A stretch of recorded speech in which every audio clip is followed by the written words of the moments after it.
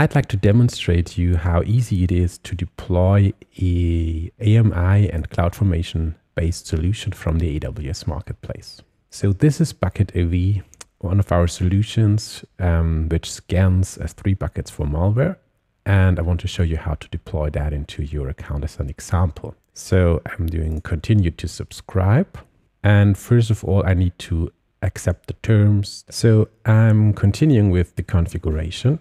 I need to select one of the options available. So basically we have 3 different options. Each of that is a CloudFormation templates. And now what happens if I continue to launch button is I can then choose the action to launch this with CloudFormation. The whole thing redirects me to the CloudFormation service in my AWS account. And I can go through that to basically spin up the stack. So let's give that a name, Bucket AV.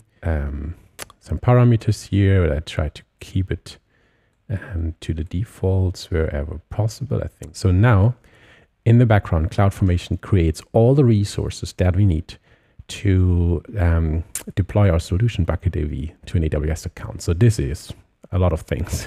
It's IAM roles, it's an auto-scaling group, an SQSQ, CloudWatch alarms, a CloudWatch dashboard, really many different things. And all of that basically brings up a production-ready environment that our customers can use without the need of clicking through the management console endlessly to spin up the needed infrastructure. The CloudFormation stack is up and running. So for example, the CloudFormation stack created an auto-scaling group, and the auto-scaling group has been spinning up an EC2 instance, which is now running. So this instance is based on the AMI that we provide through the marketplace. I think I showcased you how easy it is to spin up all the infrastructure that is required for your solution with the help of bundling everything together into an AMI for the EC2 instance and then the CloudFormation template for all the rest of it.